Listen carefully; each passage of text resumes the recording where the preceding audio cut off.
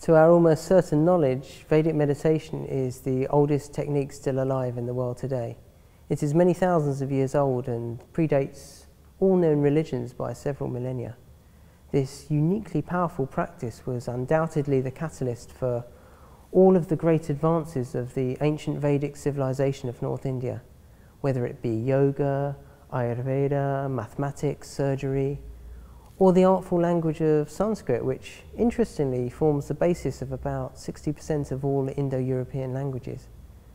And then there are the profound ancient insights into physics, quantum mechanics, and other scientific branches which we found ourselves slowly verifying with our modern scientific investigations.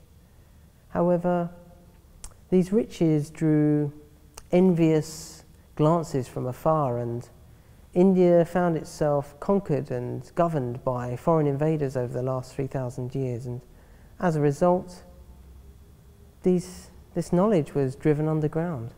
It was considered wise that these techniques were carefully stored with yogis and masters hidden high in the Himalayas and in the depths of India's great jungles. That is until about 60 years ago, when India gained its independence and these masters were free to re-enter society and start teaching once more.